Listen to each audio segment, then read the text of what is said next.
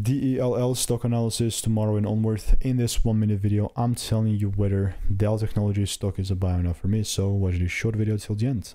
This thing just keeps gassing it. Like I just keeps going up, and I love it because I'm still pretty bullish and still open to these buys. Previous prediction that I took was just a decent delivery. Let me show you proof. Like for example, this was a month ago, 9th of September, and normal here. This was my prediction, right? This is exactly when it was made. Boom. There you go. It delivered. So what's now next? I mean, it just keeps delivering without me. So what I'm going to do is just come like literally here. Marked out the highs. I'm not going to buy at the top.